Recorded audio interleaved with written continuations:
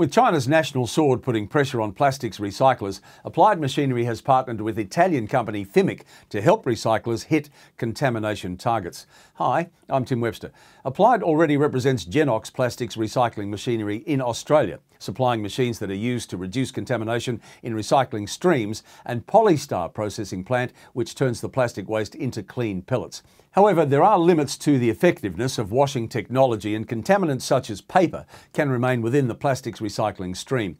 Generally, filters run material through a very fine screen mesh, which can become clogged or blocked with cleared debris.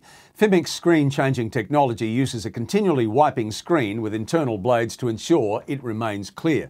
Now, this means that operators are not required to repeatedly change the filter screens when there are high levels of contamination in certain waste streams.